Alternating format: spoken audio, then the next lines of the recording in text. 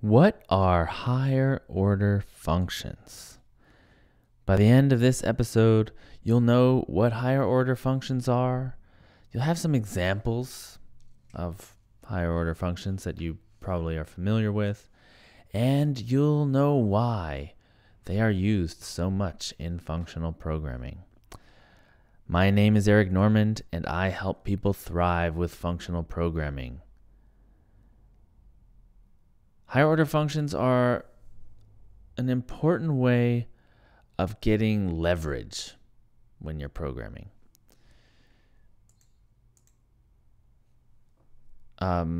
They're used extensively in functional programming. We're always on the lookout for new higher order functions to write. And I think that they're like the second level of skill. This is how I think of them. They're a second level of skill in functional programming.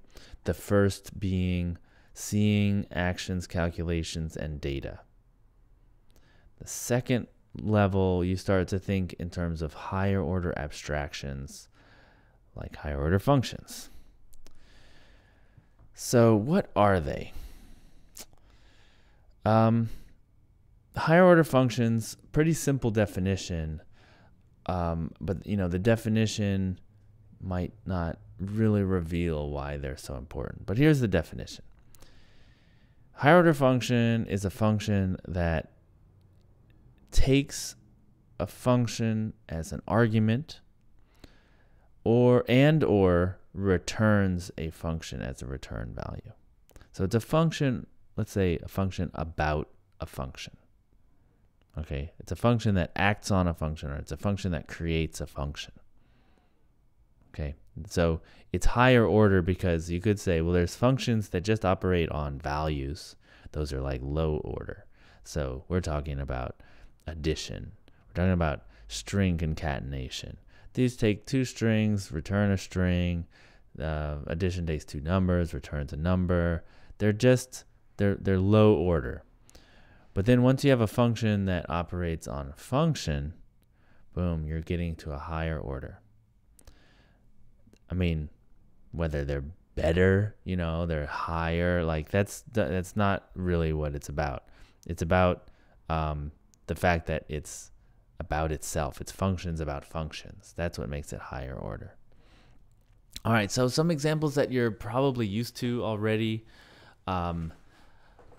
Map, filter, and reduce. Those are common in a lot of languages now. They are functions, and they take functions as arguments. So map takes a function and a list or an array or something like that, and it applies that function. So map, the function, applies the function that you pass at the argument to all of the elements in that array.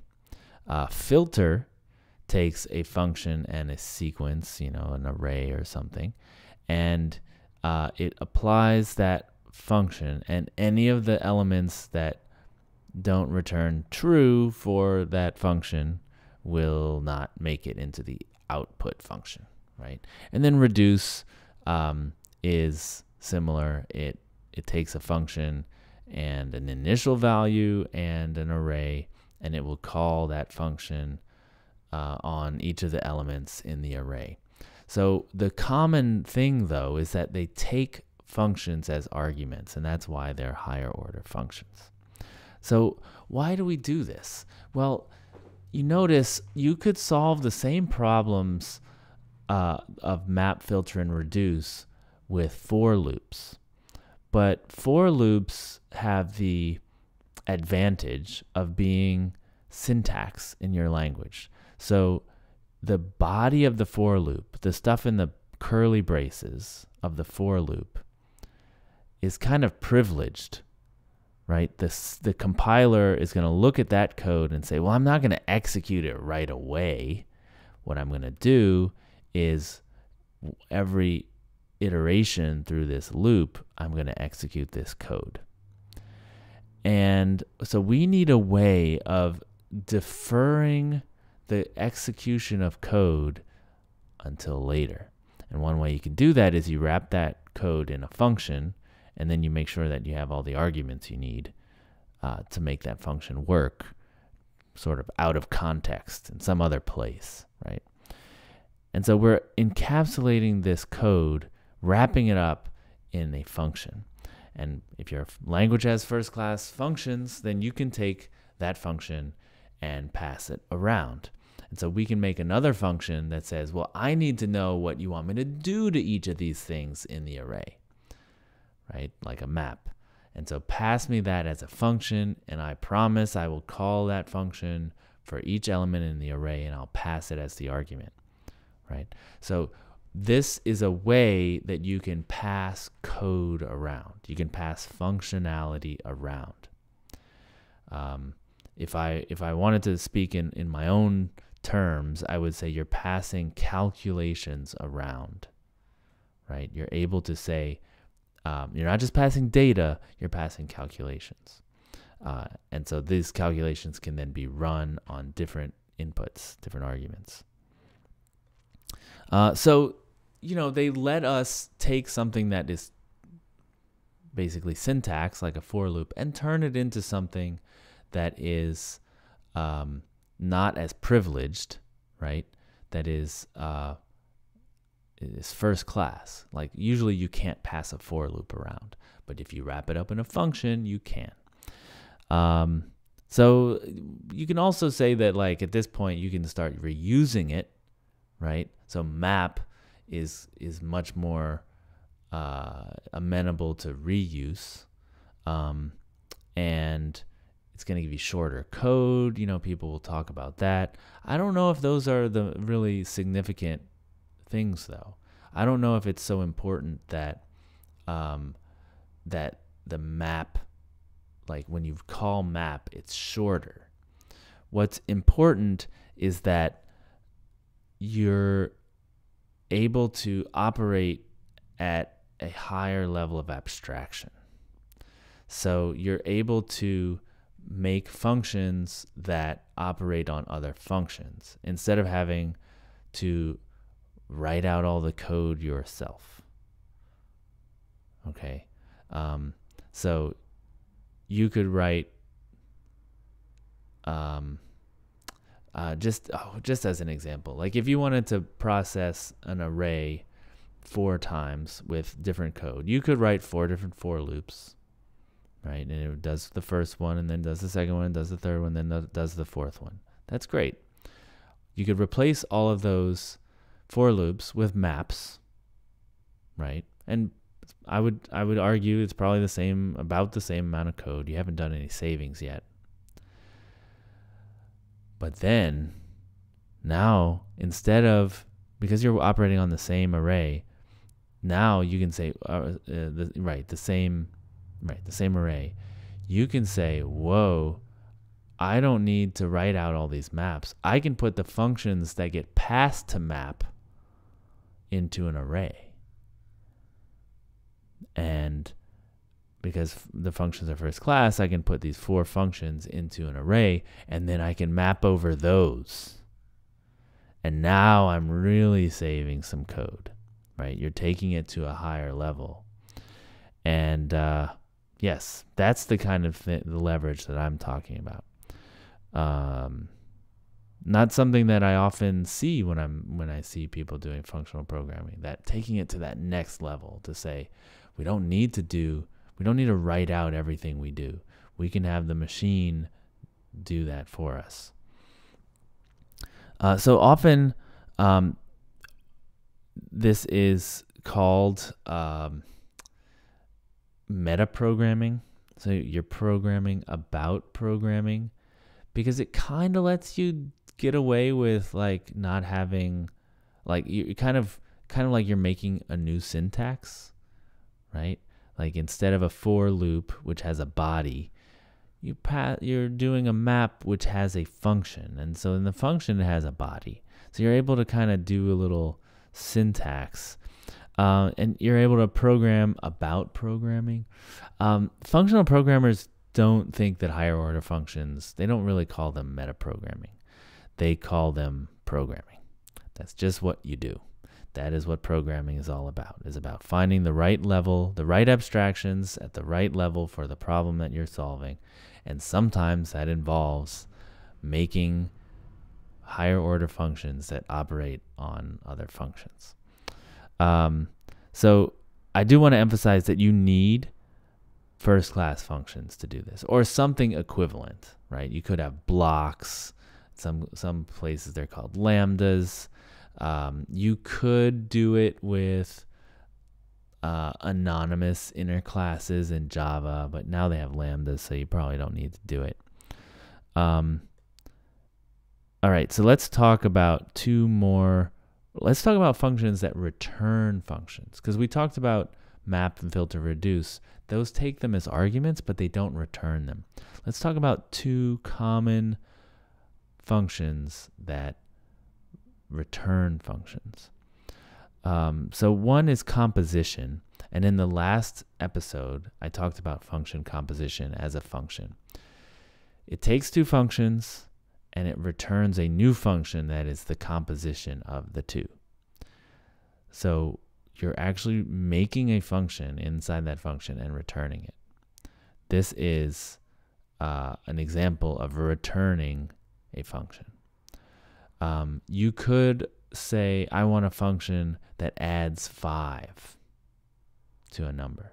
So so you could write that function out, right? It takes x and it returns x plus 5, right? And then you write one, well, I need one that returns x plus 10, and I need one that returns x plus 100. So you could say, wait a second, I see a pattern here. I'm going to make a function that takes a number n, or y, right? And it returns a function that takes an x, and then it will return x plus y. Okay, so you're taking a function, you're making a function that returns a new function. Okay, so now you're able to leverage this repetition into common functionality. Okay, finally, there's another one that you might be familiar with, maybe not, but that's okay. So you have something like filter, right? And it returns true if you want to keep the function that you pass to filter returns true if you want to keep the element, and it returns false if you want to eliminate the element from the array. But what if you have like the function positive, right? You have a function positive, it's a positive number. Returns true if it's a positive number, and false if it's not positive.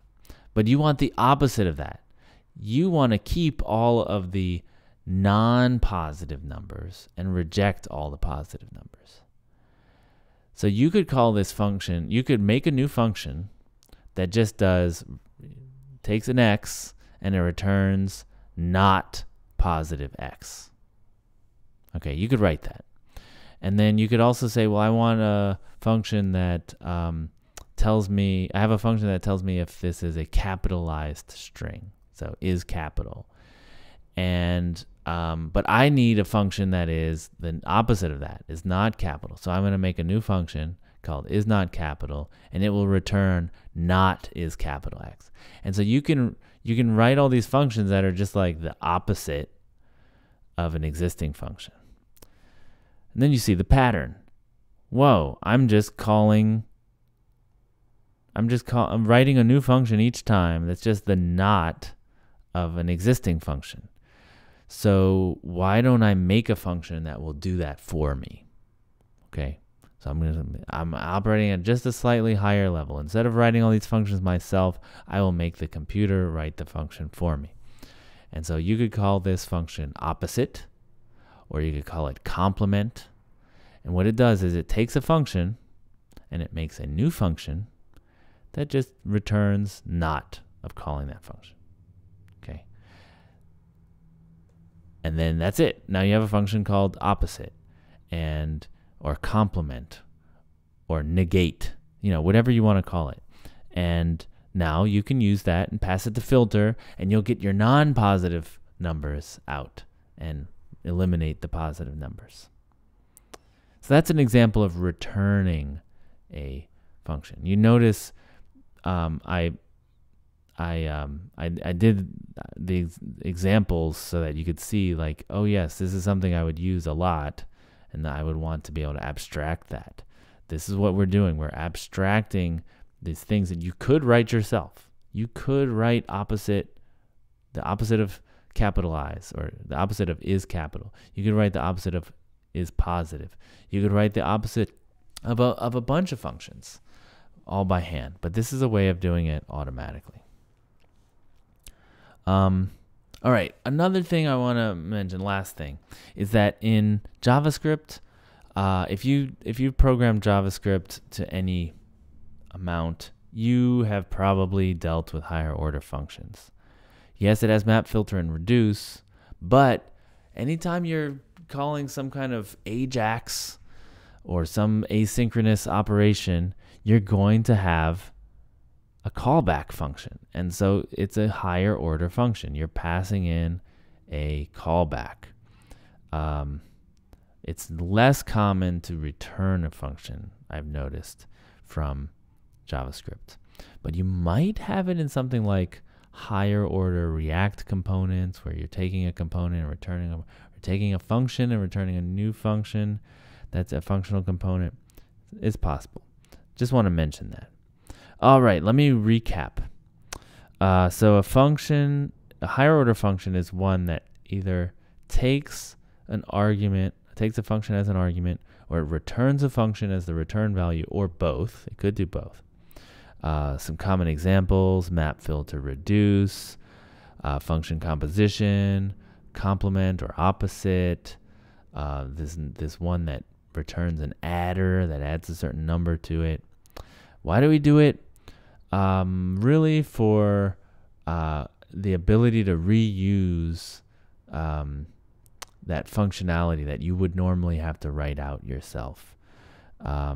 You could say that it gives shorter code, but it lets you take a function that represents functionality and use that in some other way. It's kind of a way to make what you might normally think of as a new syntax. You can do that with just passing in a function, because you don't need a block. All right. You need first-class functions for this to work. Like, you need to be able to pass them as arguments, obviously. You might think of this as metaprogramming, programming about programming, but it's kind of limited, because this is just what programming is to functional programmers. This is just what we do. Sometimes we're writing a function to convert a string to a different kind of string. So it's just lower order, just value to value. And sometimes we notice a pattern and we say, oh, I can make this out of higher order functions. If I just pass in this function, I will be able to, eliminate this duplicated code, or, this is exactly the kind of abstraction that will help my software, or whatever it is. We just do that. We just do it naturally. We don't think of it as a separate activity like metaprogramming. And you're probably familiar with it with callbacks, but the returning a function is also an important thing too. Okay, so a little assignment for you that might help you consolidate your learning. Do you have functions that return other functions in your code? You might be able to find them. Do you have functions that take functions as arguments? And just look at those, find some examples in your code, and ask what they are helping you do. Like, why are they there? What is it about them that makes them worth having? Right. So please do me a favor. If you've liked this discussion about higher order functions, please subscribe, because then you'll get more episodes like it as they come out. Yes, that's all I have to say. If you'd like to get into a discussion with me, I love getting emails. Please email me and eric@lispcast.com. I try to reply to everything. In fact, I think I pretty much do reply to everything. You can also find me on Twitter. I'm at Eric Normand with a D, and you can also find me on LinkedIn. So I'll see you next time.